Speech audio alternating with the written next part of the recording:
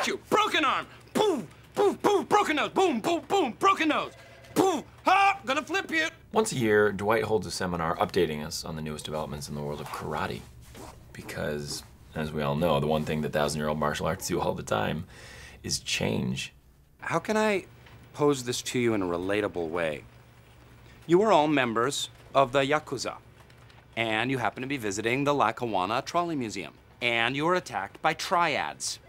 How can you hold them off until your clan arrives? You cannot go wrong with a throat punch. Gah!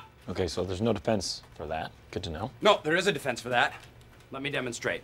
Someone attack me. Kevin, go. No way. Last time you pulled my pants down and then you tried to choke me with my shoelace. False. I did choke you with your shoelace. Now come at me. Okay, with all due respect to everyone here, I think the most worthy opponent of you is you. That is correct. Unless there happen to be measles present. So let's just say that Dwight has come at you with the throat punch. Now, how would you, Dwight, defend against it? Easy, allow me to demonstrate. I am attacking myself with a throat punch. Here it comes. Block. Grasp wrist as such. And what if he comes at you with the other hand, because he does have two? Good point. Second throat punch. Absorb the blow.